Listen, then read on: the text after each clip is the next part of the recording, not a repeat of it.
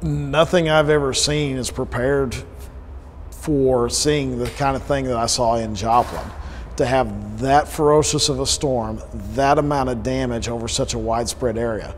It's one thing to see a few houses damaged to the ground and that kind of damage over maybe a couple blocks, but to see the whole girth of your city sitting on the ground in small piles of rubble scattered about the yards and streets is something you can't prepare for.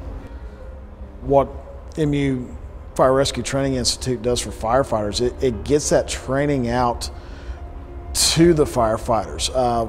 The bigger departments, even the size of Joplin, we can do a lot of our training in-house, but departments our size with the technical training, we got to have somebody else do that, and the FRTI is one of those resources. And even the smaller departments, sometimes that's the only resource they have to get that kind of training in that they need. Without the specialized training that as firefighters and emergency responders we have, we're just another citizen